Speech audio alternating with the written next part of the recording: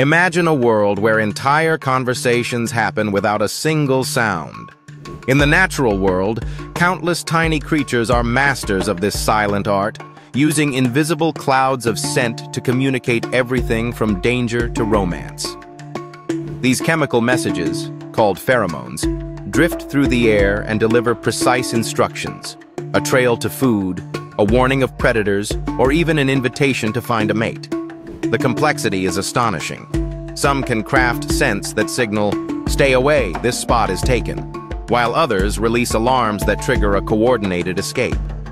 These signals are so finely tuned that a single whiff can spark a mass migration or a synchronized defense response. While humans rely on words and gestures, these beings decode their world through their extraordinary sense of smell, navigating complex societies and environments with remarkable efficiency. Their entire lives are shaped by these invisible conversations, showing us that communication can flourish in forms we can't always see or hear.